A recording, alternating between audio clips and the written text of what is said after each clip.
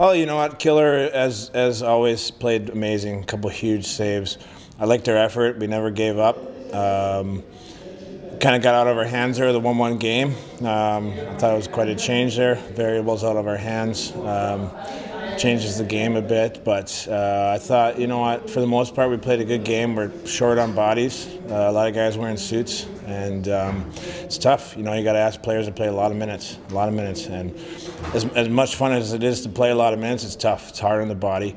We've had a pretty busy schedule, and you know, second game and on the weekend, it'll catch up to you a bit. You know, basically the only reason I played was try to relieve a little bit of that. You know, try to take some minutes out of the guys that are getting tired. Playing 5D pretty much the last couple of weeks.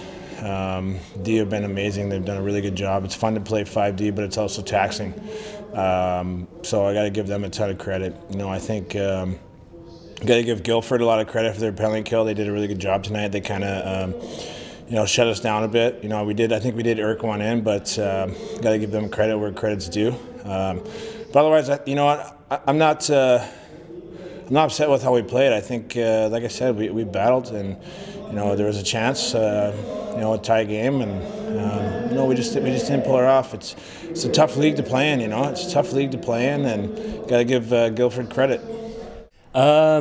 A lot. Obviously, it was a game that we called a bounce-back game from last Sunday. We only had the one game at home against Manchester, and we just felt that we were a little bit under par for that game.